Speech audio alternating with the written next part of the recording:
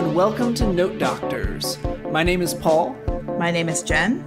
My name is Ben. And we are your hosts. We are all university music theory instructors who are passionate about music theory and music theory instruction. In this podcast, we will be talking about all things theory with some of the best music theory teachers in the country. If you want to know more about music theory and the most effective and innovative ways to teach it, this is the podcast for you.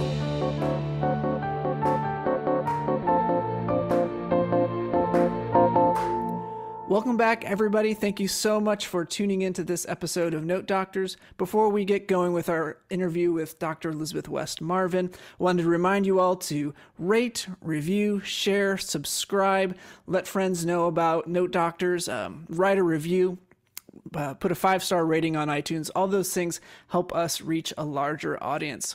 So today we are talking with Dr. Marvin. And so Jen, tell us a little bit about her. All right. So Elizabeth West Marvin is the Minehan Family Professor and Professor of Music Theory at the Eastman School of Music.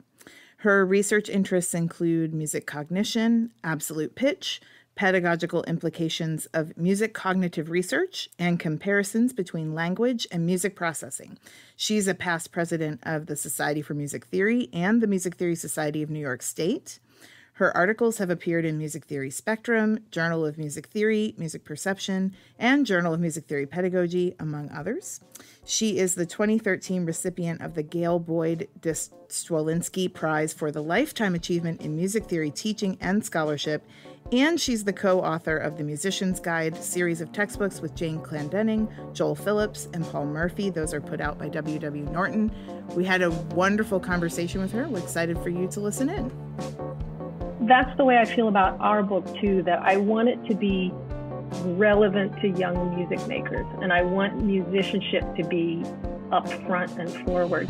So we tried in every chapter to have applications. You know, we're learning about cadences. Why is this important? How might you interpret a conclusive cadence versus a less conclusive one? Or in the rhythm chapters, you know, what are the implications of hypermeter for performance? How might you think about this in 1 instead of in 4? And, you know, throughout we try to talk about performance applications. And I think that's part of this musician's guide emphasis. So today's very special guest for our 10th episode is Dr. Elizabeth West Marvin. And so we are so pleased to have you on our podcast. And, you know, the first thing that we like to ask our guests is just a little bit background about how they got into theory. You know, how did you know you wanted to be a theory instructor? And then how did you break that news to your parents, you know? Well, thank you for inviting me. I'm honored to be the 10th participant. I think your question is very well put, actually, because I floated around different majors. I grew up as a choir kid, and I played piano and organ, and I went to a liberal arts college, the College of Worcester. And there I knew I wanted to be a musician, but I didn't know what kind. So I flirted around with different specialties within music, and I studied voice and organ and theory composition, and I ended up doing a double major in theory comp. And I think that having different majors helped me understand different kinds of students. So I think that's actually very important. And I also had an interesting experience there where I had a full year of fixed-do solfege with a person who studied with Nadia Boulanger, and a full year of movable-do solfege with someone who had studied at Eastman. And again, that's not ideal for students, but it was great for me going into teaching later on. I had a good sense of what the advantages of each system are. But then I came to Eastman. I started there for a master's in composition with organ as my instrument. And by the time I eventually graduated with my PhD, I was in music theory with voice as my instrument. So I'm really grateful that I was able to explore different aspects of music.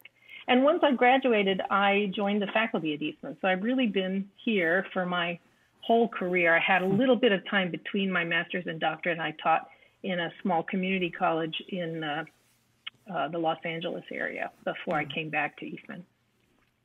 And at Eastman, I've had various teaching and administrative roles. I was academic dean for a while. I've been chair of the department a few times. And I like the variety that provides. And then in the discipline, I've been president of the Music Theory Society of New York State and also the Society for Music Theory.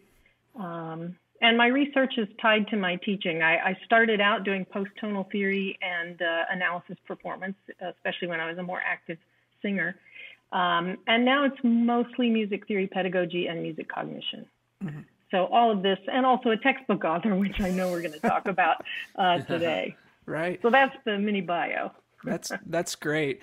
And so when you were in undergrad and you had fixed do for a year, movable do, was there one method that you found that you latched onto more, or was there one that's more challenging for you? You know, it's kind of funny. I sort of taught myself to sight sing when I was a kid.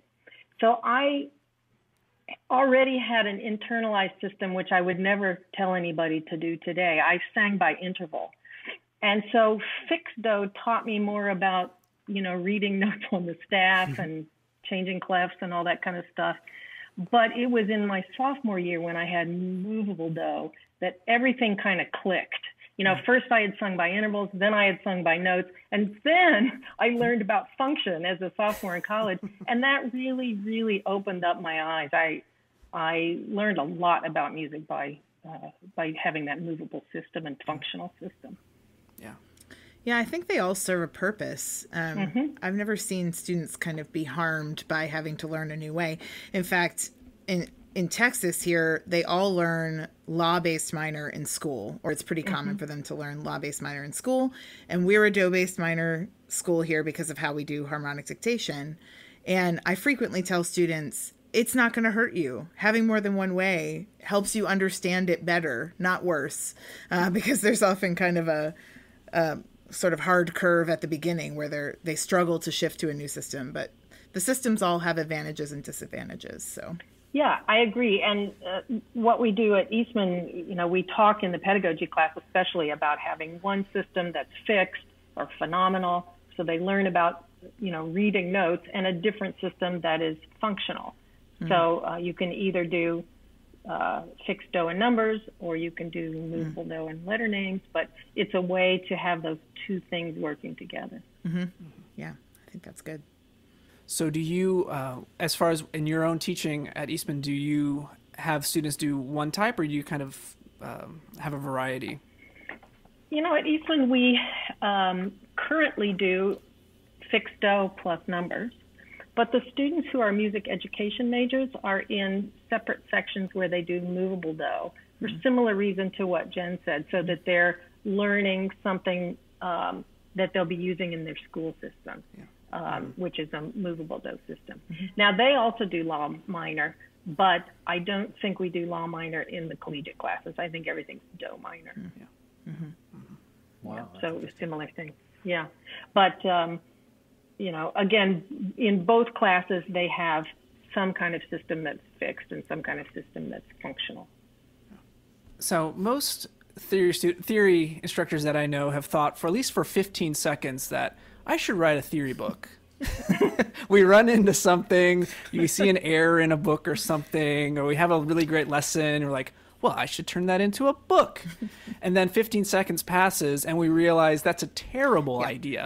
That's like the worst thing that we should do. Well, you've had that idea, but you actually have written books. So talk to us a little bit about the impetus for how do you go from that initial thought to actually going through with it?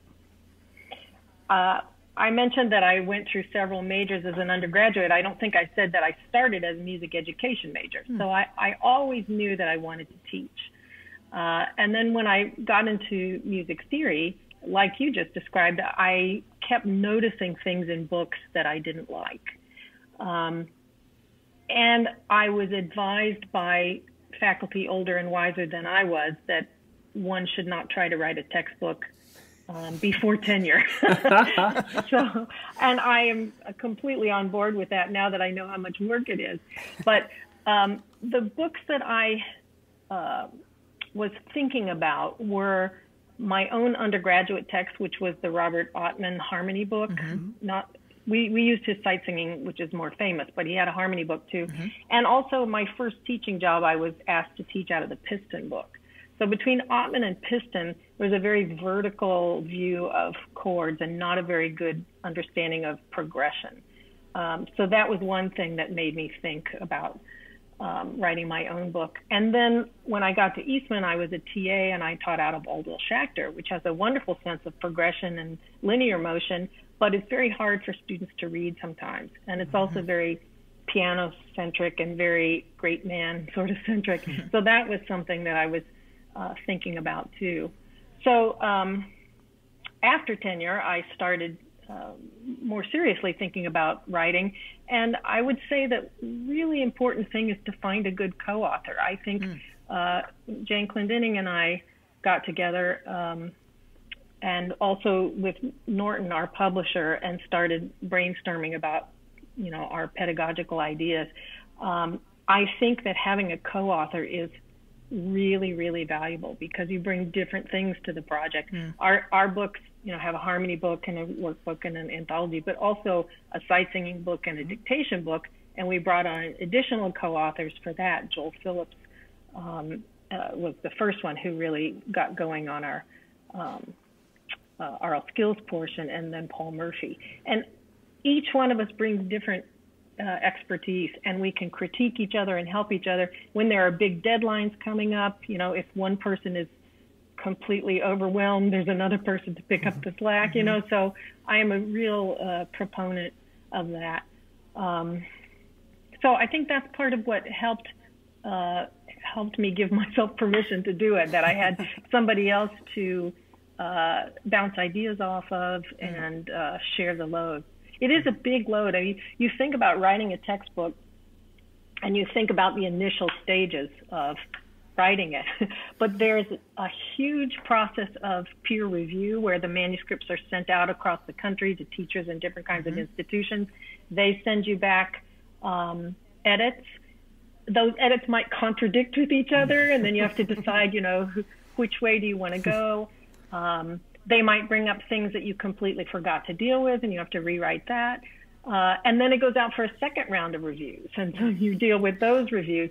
And then once you get into a final manuscript, then you have page proofs and multiple iterations of page proofs. And then for our book, there are recordings that go with everything. So I've become a recording engineer, and I recruit players, and I listen and edit, and so it's a big project. The recordings are all Eastman students. I have a headache. I know, right, Paul? Yeah, the recordings are almost all faculty and students from Eastman. Yeah. Wow. Yeah, that's a vital part of the whole project. I mean, and it makes or breaks it a lot of the time. It's really enjoyable too. I mean, it's again a lot of work, but it's so fun to have that musical piece going into it, and working with the performers at Eastman who are fantastic. So I really, even though it's an added something to the textbook writing, it's really an enjoyable part. Yeah. Well, we just finished the recordings for the 4th edition a couple weeks ago. That's what I was about to ask about. I know the 4th edition is coming out. In fact, I already have my kind of review copy. We're using the 3rd edition. We use the 3rd edition right now. This is not a sponsored post. This is not a promotional. No, but I just got my copy as well. Yeah, I have looked it over. So can you tell us a little bit about what's new in the 4th edition, what has changed, how the book has evolved? Yeah.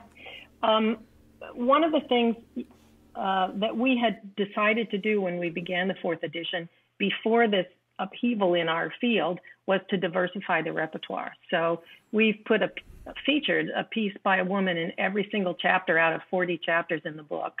We have increased the number of pieces by Black and Hispanic composers. So we've really done a deep dive into repertoire. We spent countless hours just looking for, finding, listening to, downloading scores, trying to find pieces that would, illustrate what we needed them to illustrate. We have in the anthology 20 new pieces by women and composers of color, in addition to what we had there before. So that's been exciting and stimulating and fun for us, I think, to to learn new pieces and to find, like we have this wonderful set of piano variations by a woman named Marianne Arnhammer, whom I had never heard of before. And it's on the themes from the Magic Flute. She was a pianist, and she used to play duo piano with Mozart. And she took one of the arias from the Magic Flute and did a set of variations on them. It's a wonderful teaching piece, you know. So we found it. It was in a terrible score. We had to make a modern edition. We had to figure out which accidentals that were left out should be there. And, you know, it was we did a lot of realizing figured basses and trying to make pieces that might not be easily accessible to students available in both scores and recordings. So that's one of the biggest things is, you know, really looking at the repertoire and trying to make it more diverse. We also try in each edition to update terminology and things to be contemporary with the field, so that the book never seems old-fashioned in any way, that we are trying to stay with what's going on in the discipline. So one of the other changes we made was to revamp the sonata form terminology to correspond with what's increasingly being used in the field. So those are a couple of the changes. That's great. I know you mentioned, you know, revisiting kind of your questions of repertory, you know, and a lot of my own investigations and my own revamping of curricula, you know, I found that, you know, obtaining really good recordings and really good scores, it's very difficult, and you have to be willing to overcome that challenge of it. You have to be able to take the plunge and say, this is worth it, and, you know, become, you know, a finale master or a Sibelius master and enter these things in a finale and get them where they look really good in your homeworks, you know, and your class notes and things like that, because it requires more effort to do that. And I think all of us here certainly think it's worth it to do. So it's really, really a big shout out and a big kudos to you for taking that plunge. Yeah, it's exactly true. I mean, the fact that it's that these are old publications, you know, like you might download something off of ISMLP and then you discover it's, you know, crinkly little handwriting on a 1,000 times Xerox score, and so gray, and, you know, but and we make it something that can be used. The other thing I didn't mention is that we expanded our coverage of popular music. So there are now 2 chapters on popular music. One is more focused on blues and rock and jazz early, and then one is on more recent music, including rap and loop-based songs and so on. So that is another way to get into diversity in terms of composers and performers and types of repertoire.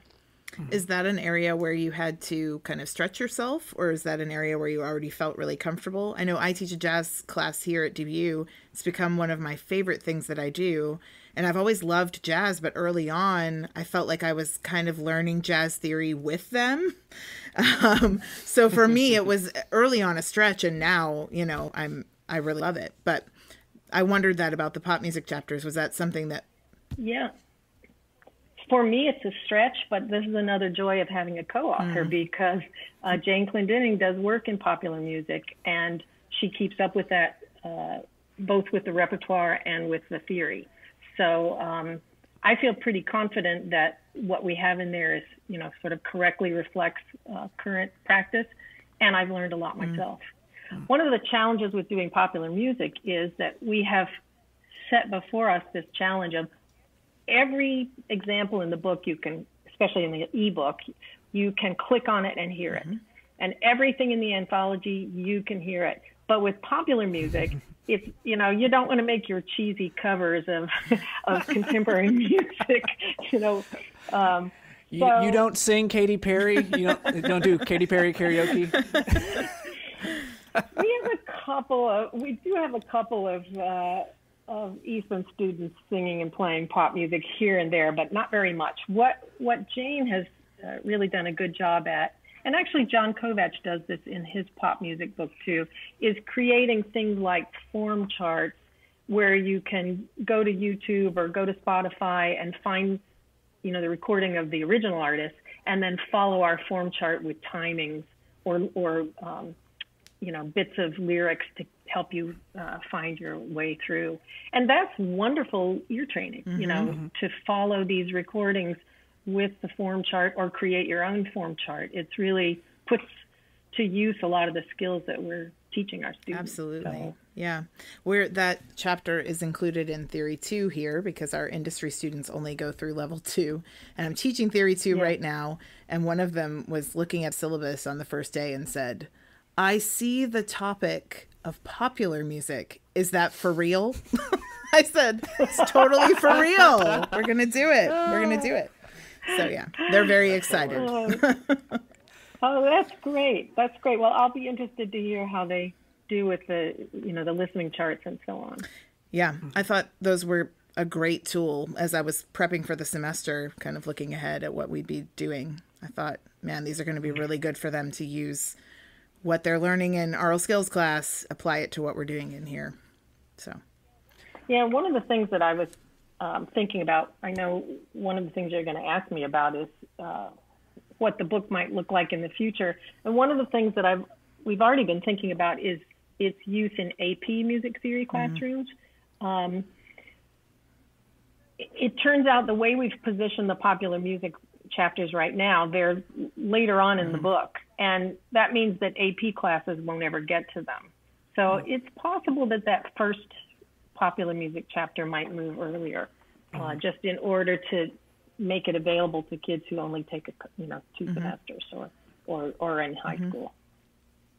Yeah, absolutely. I think the challenge with, of course, popular music is that there's not the score. And in music theory, you're so used to taking a look at the score, analyzing the score, and it's all audio. And so I enjoy being able to see the different charts and the different kind of showings of energy and all these different ways of visually representing this music so that students can latch onto it, because there's not, sure, you could look at a score that would be, for a pop song, but it's just going to be a piano reduction and a vocal line that doesn't have any of the artistry that's on the recording, and it doesn't have all the production of all of the studio production that's on there. So being able to use other visuals, I think, is helpful, especially with the popular music. Yeah, I agree. And I think that's really important for students. I was thinking about something you said earlier with the title of it, because you mentioned the harmony book by Ottman. I think Piston's theory book is called just Harmony, right? Mm-hmm. Yeah. And how I appreciate that your book is called The Musician's Guide to Theory and Analysis. There's no mention of harmony in the title, because we tend to think, it's all about pitch, right? And there's rhythm, there's form, there's all these other things. So could you talk a little bit about why it was important to use that title, I guess, and what does that encapsulate, and how does that broaden what theory is sometimes thought of? I'll give a shout out here to David Butler, who's retired faculty member from Ohio State University. He wrote a book about music cognition called The Musician's Guide to Perception and Cognition. And I like the ring of that. And I like that book very much because a lot of the music cognition books before that had been aimed at scientists and psychologists. And this one right up front said The Musician's Guide to Perception and Cognition.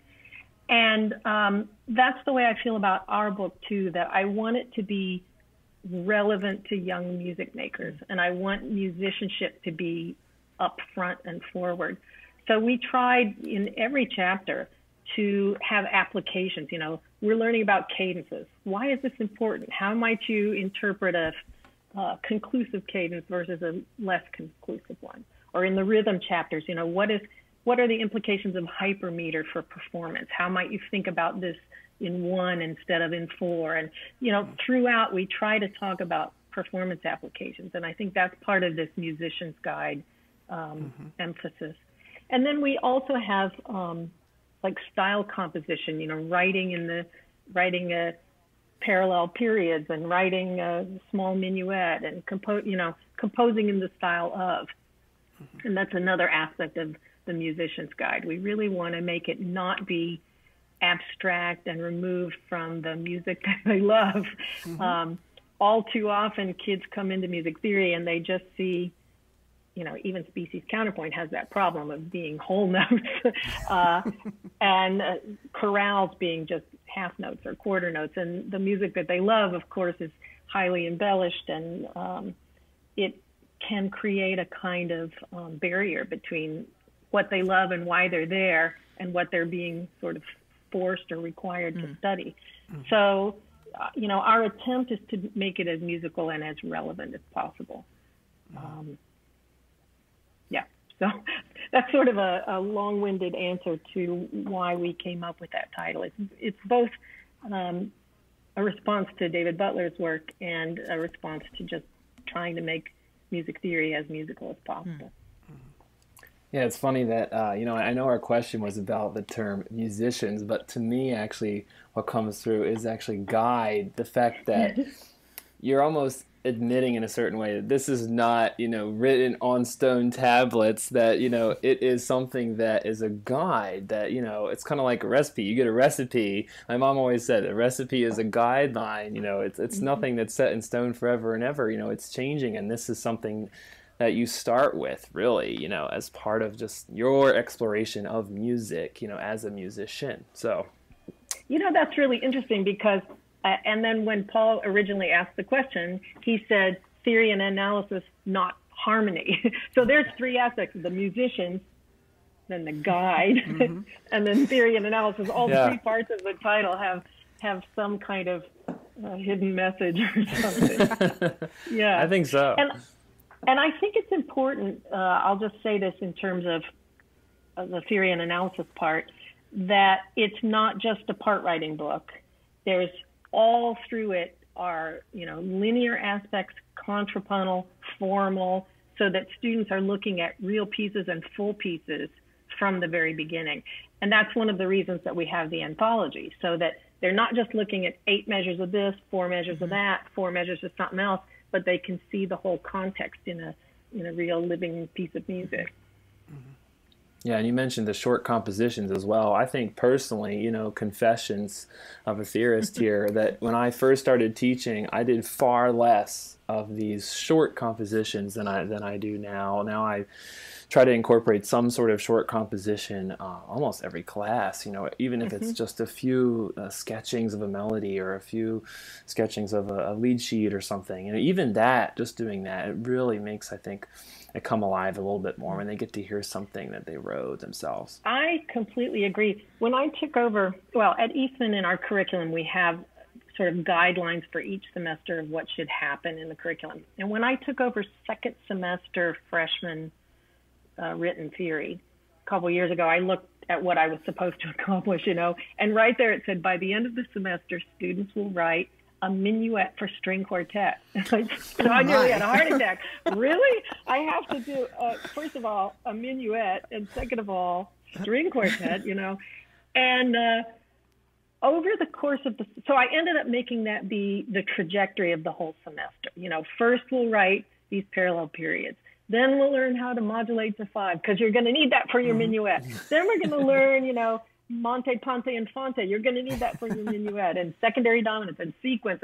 And so by the end, we'd been building all semester to the minuet. Then I actually invited a string quartet, a graduate string quartet, and their coach in to perform and talk about, what's idiomatic for violin. And the quartet played a piece and talked about how the instruments interact. And then at the end, the students sketched their minuet and had meetings with TAs and coached them. Then they performed them in their small sections and voted on the best ones. And then the best ones came to our big class, and we voted on the best ones of those. And then I awarded prizes of gift certificates to the local coffee shop. And wow.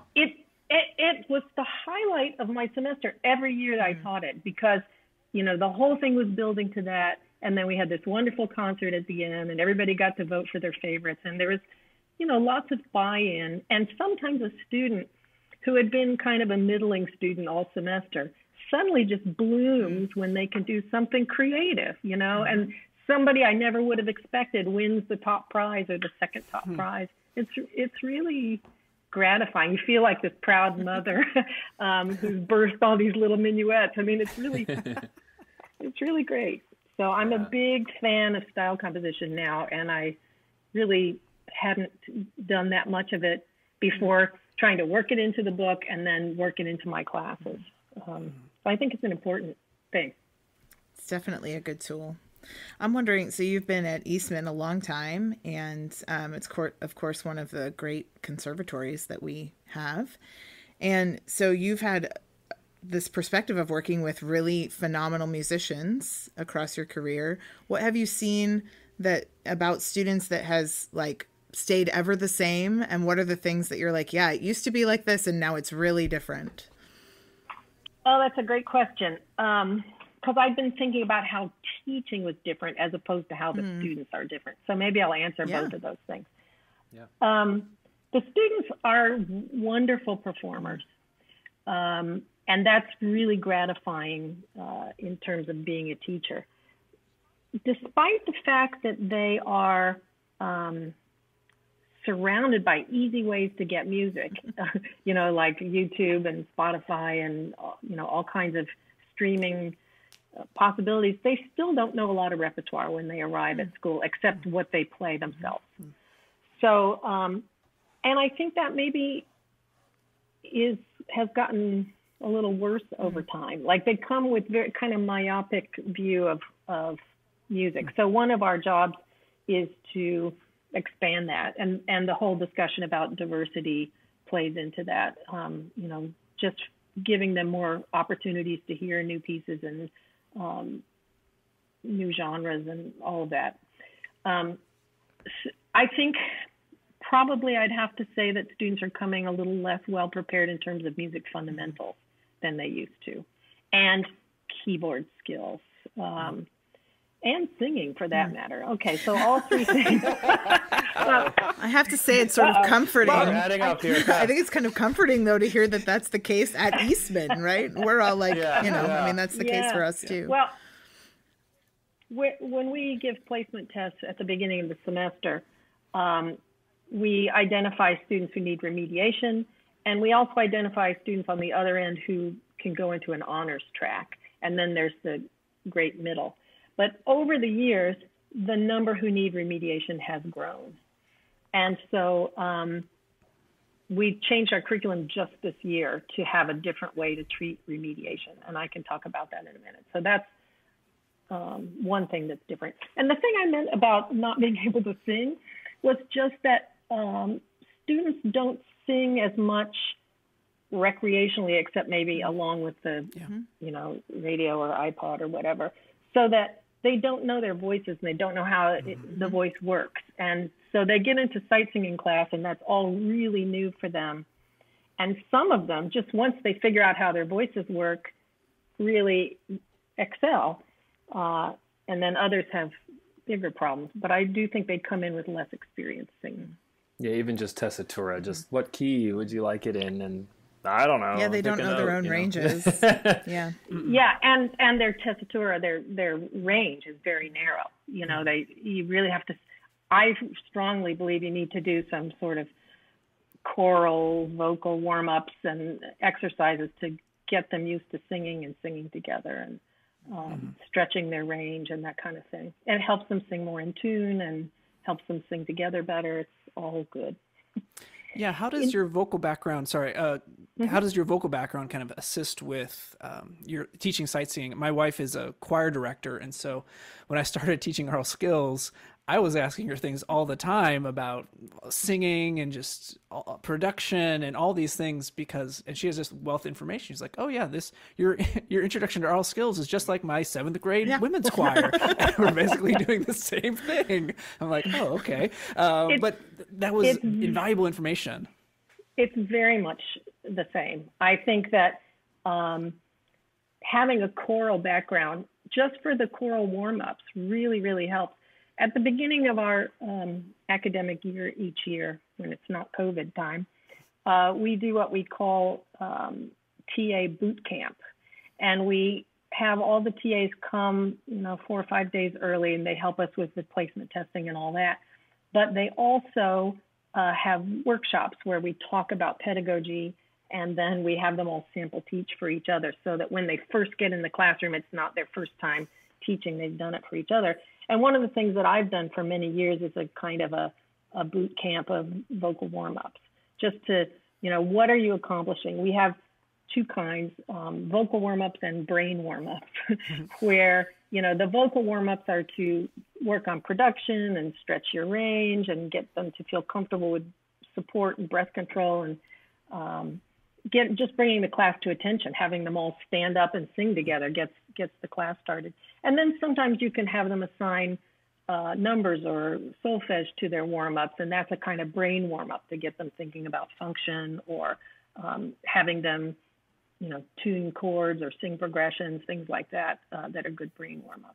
So I think it's really good to have some vocal background, and if you don't have vocal background, to think about how important it is to take what we know from choral singing and apply it to the aural skills. Absolutely. I actually have a dear friend who is from South Africa, and she came to the U.S. to do her doctorate.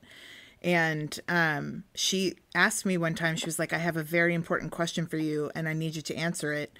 Why on earth do theorists teach aural skills in the United States? And I was like, who teaches it in South Africa? Like, in my mind, that's what we do. They're united, they're one thing. Yeah. She was like, the choir teachers, of course.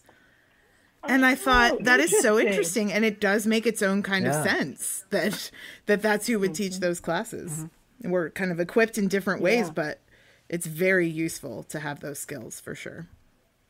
Yeah, I agree.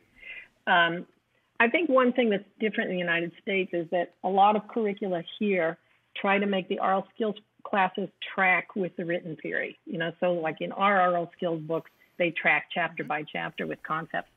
And when you have the choral director or a whole different solfege department, they may have different goals and objectives. So you have to do some good talking to each other to make sure you're all accomplishing the same thing. But I think that's a really interesting point.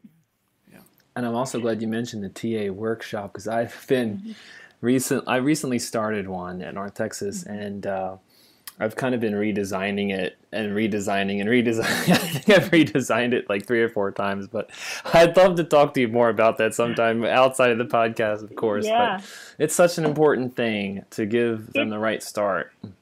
I think it's really, really important. First of all, it builds community and camaraderie so that the new graduate students meet everybody else.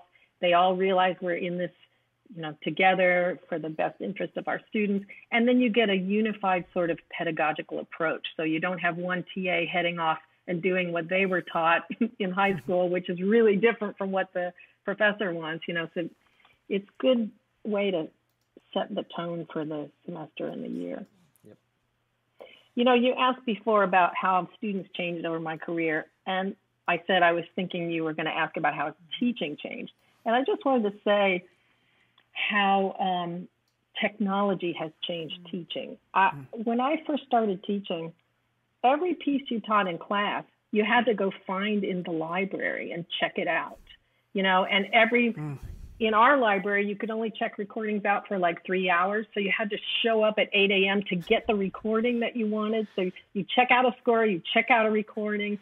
If you want students to see it, you have to make copies of all, So the idea that now you can get free PDFs of public domain works, you can find anything you want on, YouTube. It's just completely transformational in terms of the teachers' workload and accessibility. Like you can sit in 10 minutes and compare 3 different performers and decide which one you like the best, as opposed to checking out 3 records and queuing them all up. It's just so different.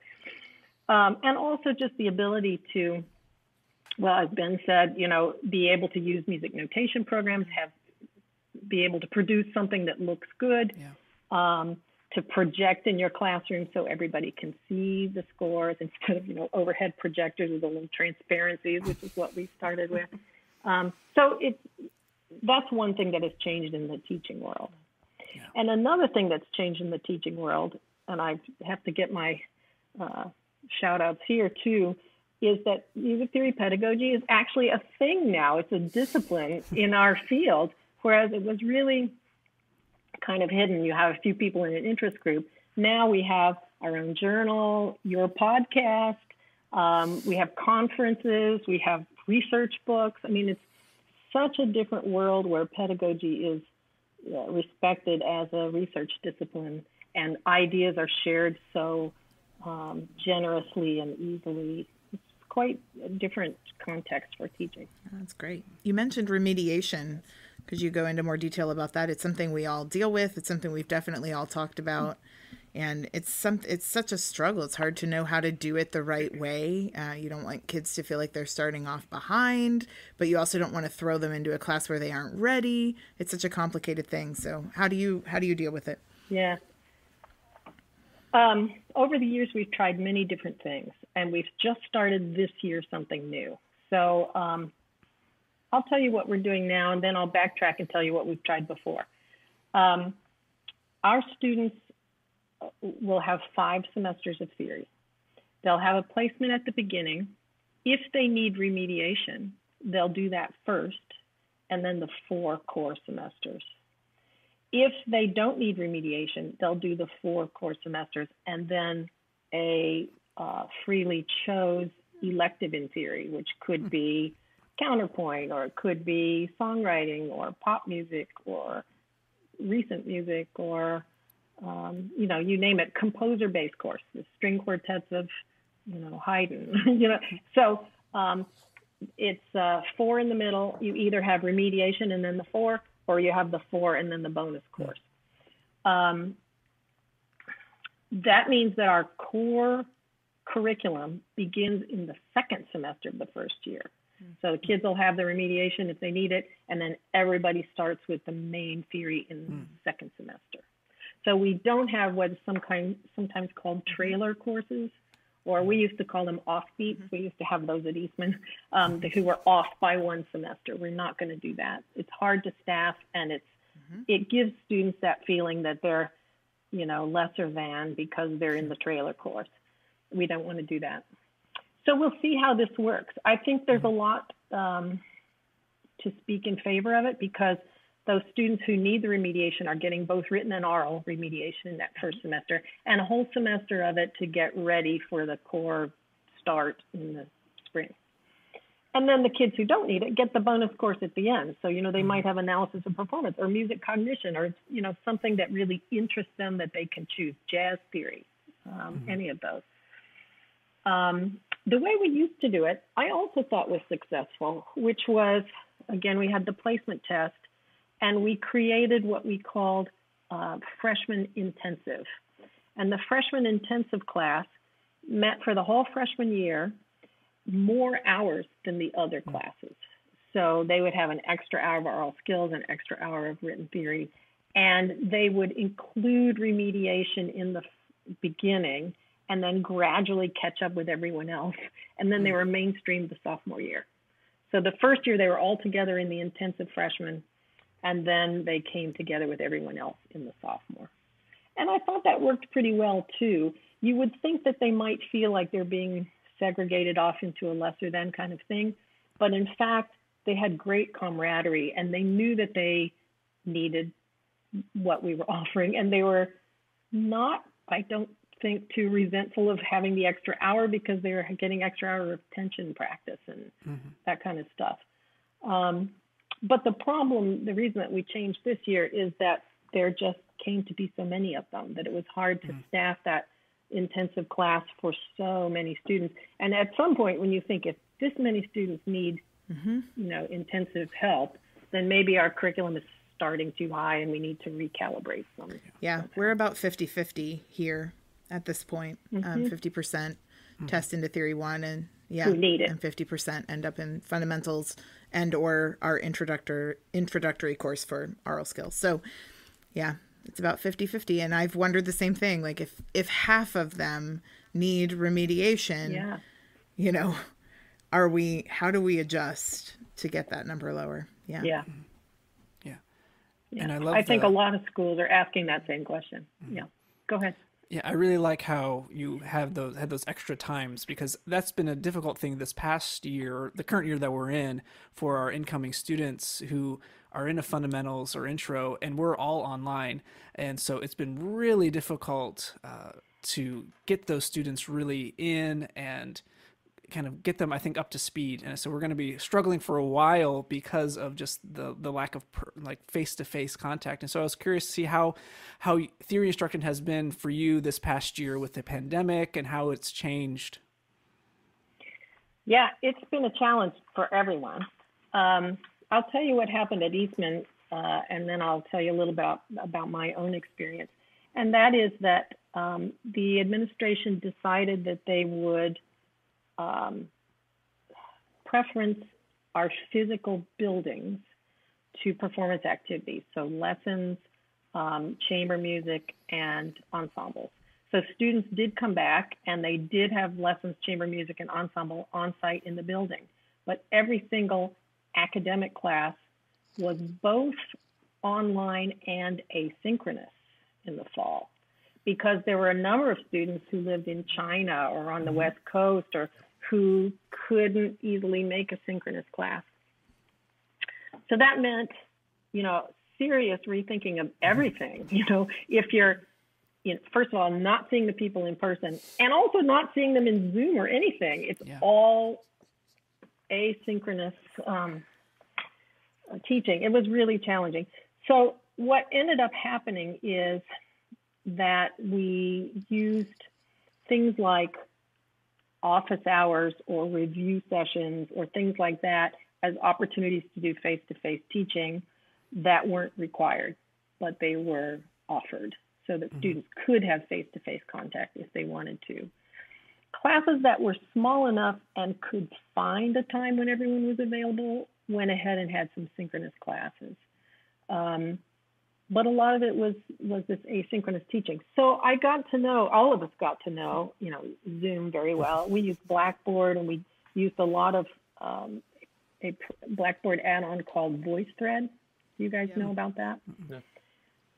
It's a really good add-on, I think, where students can easily upload little videos of themselves, either having a discussion about something or possibly sight singing or playing the keyboard or whatever. So a lot of our aural skills classes were conducted with, instructor videos followed by VoiceThread where they uploaded themselves singing or playing or whatever. I did something for my pedagogy class, which was I reached out to, I would say, about 20 different faculty members around the country who either teach pedagogy or have written books or written pedagogy articles or just teach in the core, and did interviews with them. So my pedagogy, and filmed them. So my pedagogy students got to hear in person from a lot of the textbook authors that they were reviewing and so on. So that's sort of an opportunity that you might not have thought of doing otherwise. But it was challenging. Yeah, there has been some good things that have come out of Zoom, and one of them is the ability to talk with someone across the country, and everyone has that ability now. It's not like this weird thing. Oh, how do I Zoom with you? Like everyone just knows. It's like the common language that we all speak now is Zoom. Yeah. Well, we unfortunately, time has flown. It's already 45 minutes when we hardly got to all the questions, and this has just been wonderful. We'll have to have you on, and especially when the fourth edition comes out fully and all of those things. But we'd like to do just some rapid fire questions at the very end. So these are just questions that they've been hermetically sealed. No one has seen these. I don't think I even know what Ben and Jen are going to ask. Jen or Ben, do you want to go first? Because I haven't actually thought of mine exactly. I can start. Go for it, Ben.